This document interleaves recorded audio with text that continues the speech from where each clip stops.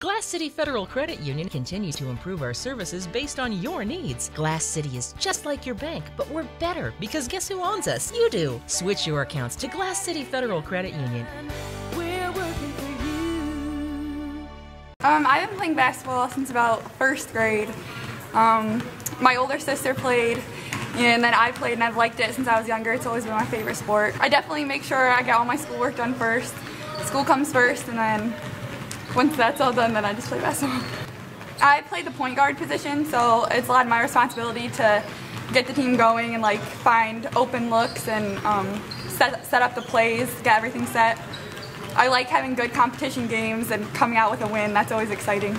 Over the summer, we went to team camp for 3 days, and we played like 10 games within those 3 days. They worked us really hard. We played on Tuesday nights up at Otsego. We practiced really hard. We practiced like 2.5 hours. We were up in the weight room a lot. They work us really hard in practice, and it just makes us better.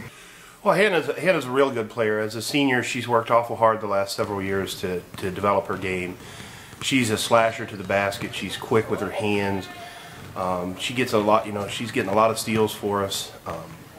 She just creates a lot of offense because she can handle the ball so well. And she's worked on being very unselfish with it and distributing it. And as a senior, we can't ask for a better start from her. She's done a really nice job. Well, she's been able to learn from some people in the past that have really helped her develop a leadership style that's very, very supportive. She's very, very good with the other kids. She's good with the freshmen.